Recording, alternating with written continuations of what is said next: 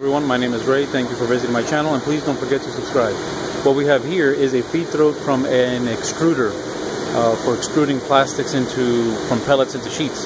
And what happened is that the inside bore wore out, and it happens, it wears out from use, and we bored it out bigger. You can see here, and you can see my hand for reference. It's a pretty heavy piece.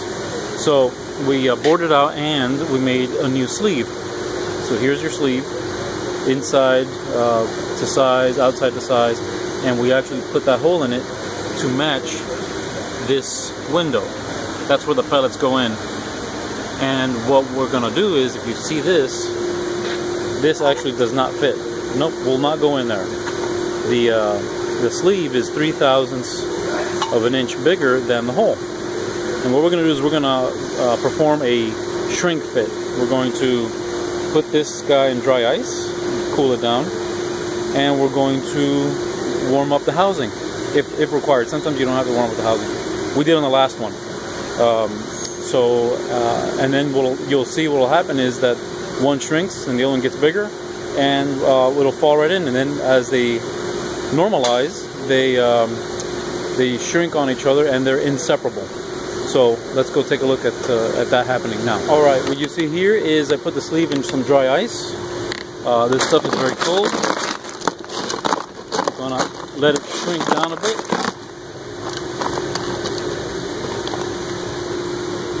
And you'll see that in a minute when we pull it out. Here we are heating up the housing. Make it grow a little bit before we drop in that sleeve.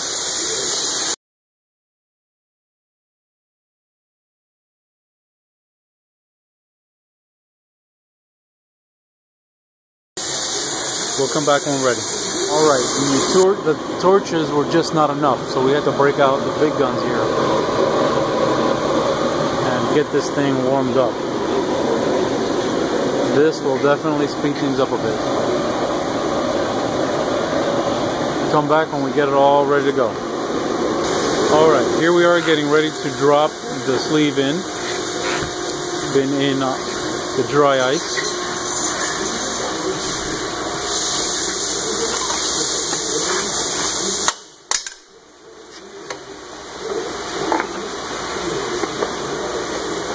And there we go.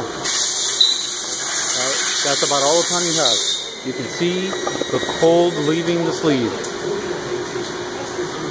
Leave it in there just in case.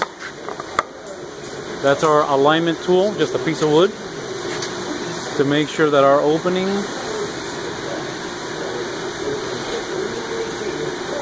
there you go.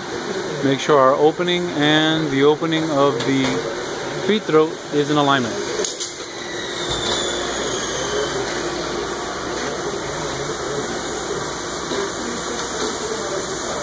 I think that's it. I think she's in. Nice, clean alignment. That's how you do it. And you only have seconds to work with it. Once it starts to warm up, that's it. She's stuck.